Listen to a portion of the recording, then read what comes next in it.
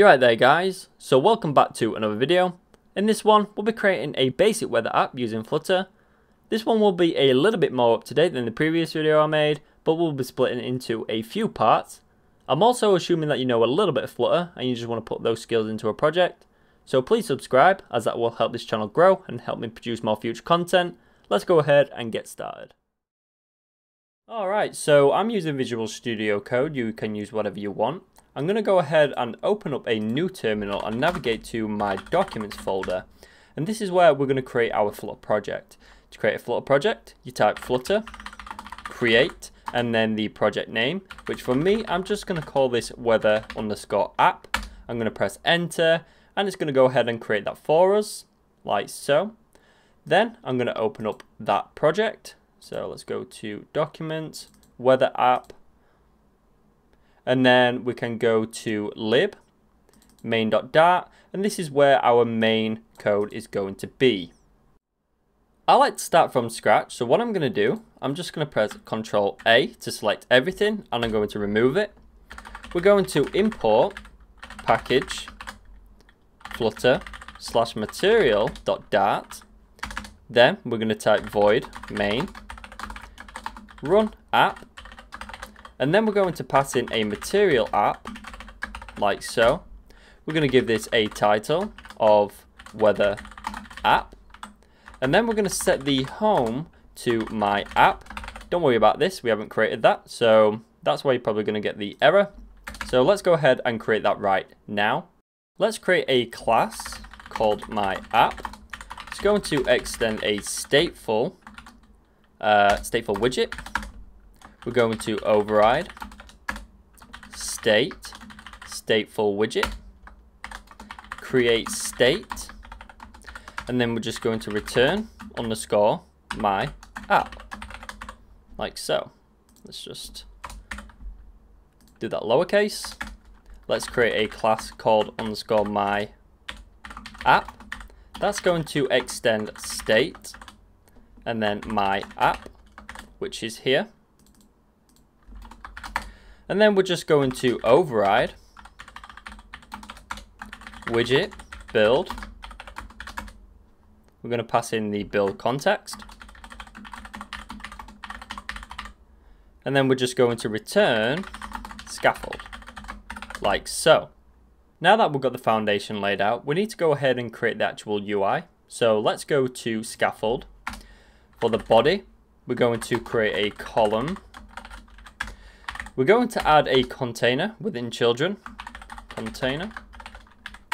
We're going to set the height to media query .of context .size .height, and then we're going to divide that by 2. And then for the width, we just want the full width of the device, so media query .of context .size .width, like so. Next, we're going to set the color to color, and I already have a color code here. I'm just going to copy this. I'm going to paste that in here, like so. You can change the colors, do whatever you want with it. We're going to set the child to a column. We're going to add children. Let's add a text widget. And this is going to be our location. So I'm just going to type location. In fact, let's just get rid of this and type location. And then we're going to add a style to this. Text style. Alright. Let's give it a font size of 30. We're going to give it a font weight of font weight .w900. Oops.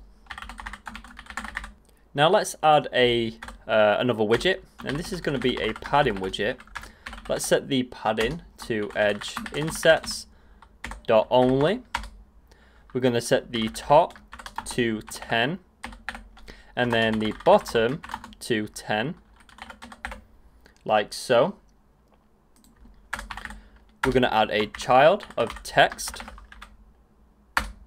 Oops. And then this is going to be our temperature. So I'm just going to put temp there. We're going to give it a style and then a text style widget. And then we're going to add a color. I'm just going to set this to colors.purple. We're going to set the font size to 40. And then we're going to set the font weight to font weight.w900. We're going to add another widget. So under padding, this is going to be a text widget. And we're just going to put in here high of temp, low of temp. We're going to give this a style, and this is going to be a text style widget, like so. We're going to set the color to color. I already have a color code, so I'm just going to copy this and I'm going to paste it here, like so. And then we're going to set the font size to 14, and then the font weight to font weight.w600. Now I'm just going to give you a quick example on what it looks like. So I'm going to go ahead and open up a new terminal. I'm going to type Flutter run to run the application on my device. I'm going to press enter, and now I'm just going to switch to my device, and this is what it looks like so far. You can see that it's right at the top. We don't want that, so let's go back to our code, and in the column, this one right here, we're just going to set the main axis alignment to main axis alignment dot center. We'll press Ctrl S to save it, and I'm going to press R. That just reloads the application. Let's press enter. Let's go back to our device, and you can see that's fixed it. Let's go back to the code, and we need to create a few more widgets. So I'm going to go down to the bottom, and underneath this container, we're going to create an expanded widget. We're going to set the child to a padding widget. We're going to set the padding to edge insets dot all, and then we're just going to give this a value of 20.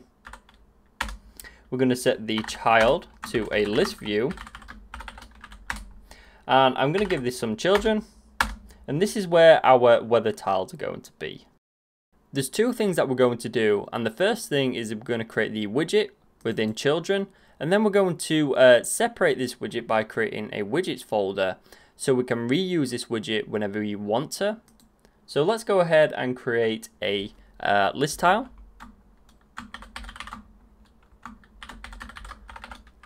Alright, we're going to give this a leading, and this is going to be a column, and you might be confused as to why it's not just an icon. We're doing a column because this is the only way to center the icon within the text. So let's add a column.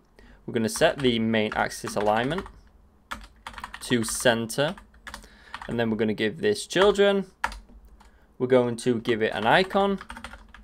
This is going to be icons dot what is it, thermostat outlined, like so. And then we're going to give this a title. This is going to be a text widget. Let's just set the text to, I don't know, temperature. We're going to give this a style of a text style widget. And we're going to set the font size to 18. And then the font weight to font weight.w600, like so. And let's set the subtitle to another text widget. Don't know why it does that. Let's just say subtitle. We're going to give this a style. It's going to be a text style widget. We're going to set the font size to 16.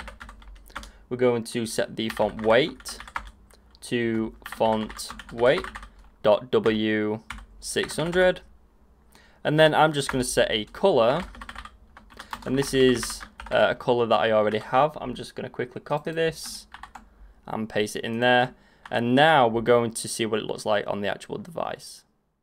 So this is what it looks like so far, but I want to change the color to purple for the icon. So let's go back to our code, and it's right here. All we're going to do, set the color to colors.purple. Perfect. Now let's go to our lib folder. We're going to create a new folder called widgets, and we're going to create a new file, and this is going to be called weathertile_tile.dat. Let's press enter. Now we're just going to import package Flutter /material.dart. We're going to go ahead and create a class called weathertile. This is going to extend a stateless widget, like so. We're going to need 3 variables, and the first one's going to have a data type of icon data, and this is going to be called icon. The second one's going to have a data type of string. This is going to be called title. And then the third one is also going to have a data type of string, but this is going to be called subtitle. Alright, next we're going to create a constructor. We're going to require, so at required this.icon. Same again for the title. And then same again for the subtitle, like so. Next, we're going to create our widget build method. So override widget build. We need to pass in the build context, and then we're just going to return, and then we're going to return the list tile that we created. So let's go back to main.dart. I'm going to copy this. In fact, I'm going to cut it out, and then I'm going to paste it here, like so. I'm going to clean up this indentation. Make sure you add a semicolon at the end. And then we need to replace the hard-coded values with the more dynamic values. So first we're going to replace the icon. So let's get rid of this. Set this to icon. And then the second one is going to be the title. And then the third one is going to be the subtitle. So subtitle. Nice. So all we've got to do now is actually include our widget in main.dart, and we can reuse it. So I'm going to save this. We're going to go back to main.dart and scroll all the way at the top. We're going to import widgets / weathertile.dart. Let's go back to the bottom. Alright. And then we're going to create our tile, so weather tile, which we've just created. And then we need to pass in the icon, icons.thermostat outlined. We're going to set the title to temperature. And then we're going to set the subtitle to, I don't know, we'll just say 85, like so. Let's get rid of that. We also, I'm just going to go ahead and copy this again and just replace the values. So we'll paste that in there. This one's going to be filter drama outlined. This is going to be the weather. And we're just going to set this to cloudy. Again, all these values are going to be replaced with more dynamic values from the API. Let's paste another one in. Let's set this icon to WB_sunny. Set the title to humidity. And I'm just going to say, I don't know, something %. And then we're going to do one more. This is going to be waves outlined. Set this to wind speed. And I don't know, 2 miles per hour. We'll save that, and then we're going to run this on our device. and then we can check it out. So this is what it's looking like so far. Looks pretty good. I just want to change a few things. I want to add a degree symbol here, up here, and I want to change the temperature. Obviously it's not real temperature at the moment, but we can change that later on. But I just want to copy this degree symbol. I'm going to paste it here for the 85. And I'm going to go to the top, and I'm just going to put it here and then here. I'm going to change this to 85 and add the degree symbol. High of 89, low of 35, like so. Let's change this here to 75%. We'll save that. Let's reload our device, go back to our device, and you can see we've got the degree symbol, the temperatures, etc. So yeah, that's pretty much it for this video. In the next one, we'll be pulling actual data from an API, which will be pretty cool. Please subscribe if you haven't already to see more future content like this, and I will catch you in the next one.